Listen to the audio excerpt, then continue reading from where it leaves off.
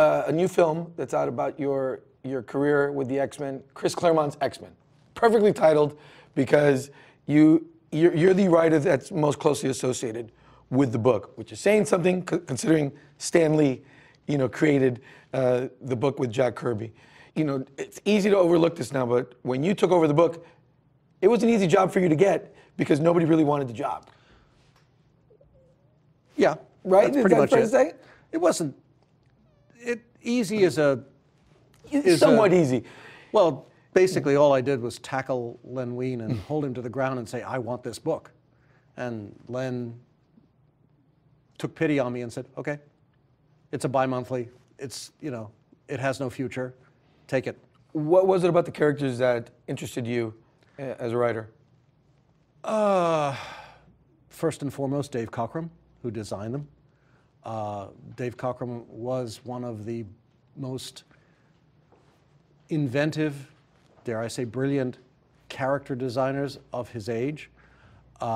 He had a way of mixing visual metaphors, that made everybody really cool. Even in the short 2 years we were Sure. together the first time, and the things we came up with were just, okay, what do we do this way? Well, let's end the universe. Okay, let's turn Jean into Phoenix. Whoa! One thing in the movie that was really interesting to me was you and Jim Shooter and Louise Simonson talking about the Dark Phoenix story, which, looking back now, you really see how incredibly groundbreaking that story was because you did something, as you pointed out, as is pointed out in the film, that hadn't been done before. You took a hero and made them as evil as they could be. Somebody who killed 6 billion living beings.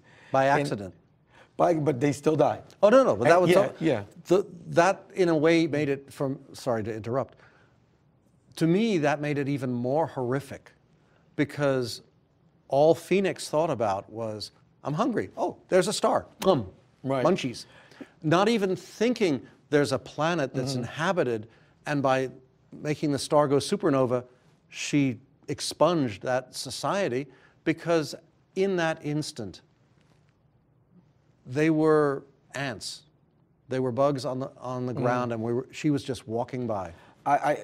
The debate that's shown in the documentary with Shooter giving his side, you and Louise giving your sides, I love that debate happened because it was like, no, there has to be some consequence here.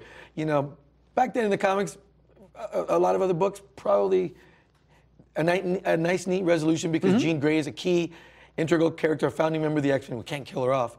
But no, the debate happened that she needed to face consequences for her actions. Well, that's it. I mean, John did the splash page of what would have been X-Men 137, which is Jean dipping her hand in the water of a stream and Scott looking very Scott-like, looming over her and, I will take care of you, Jean, because she's now no longer what she was.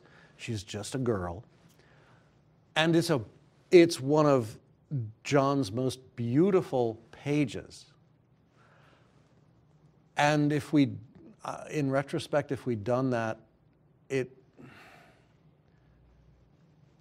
wouldn't have had anywhere near the weight that even that moment should have had, and the beauty of that piece of art should have,